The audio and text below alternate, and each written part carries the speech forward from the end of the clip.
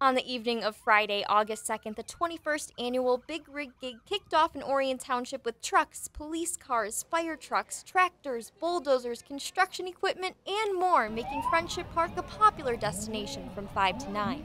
Every year, this free event allows families to experience meeting staff members who work the vehicles every day while also climbing through the dozens of vehicles, honking the horns, and welcoming all in the Oakland County community to come together. The event was made possible thanks to several generous sponsors. It's amazing because you see adults with their kids.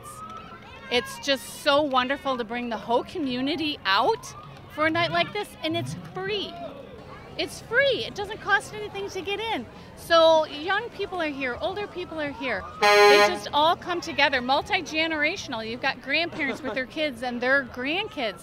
They're all here just having a blast, and it's very noisy, but nobody cares.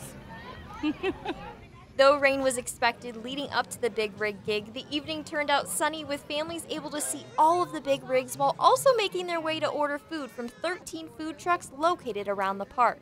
So it was interesting this year. It's our second annual at the Big Rig Gig, but it's the Chamber's fifth, I think, annual of the annual food truck festival. But last year we decided to bring it here to the Big Rig Gig, where the food trucks had a built-in audience of between 7,500 and 10,000 people. So you can imagine the food trucks are happy campers or happy truckers. So this year it was interesting because I sent the word out there to the food trucks from last year, and I posted on social media, and I sent it out to some other food truck lists, and within 24 hours I had the 10 food trucks. So everybody wanted to come back, and we had a long wait list. So that was really kind of fun knowing that they want to come here because it's such a well-attended and well-organized event.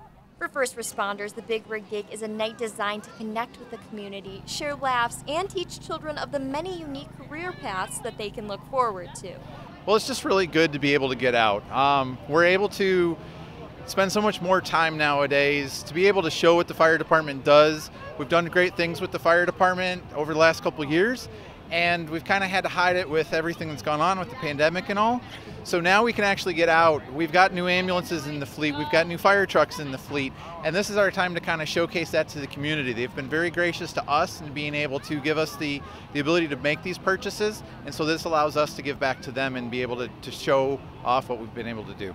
You know, it's the whole community coming together. I mean, we've got police departments, fire departments, sheriff's department, construction equipment, tree services.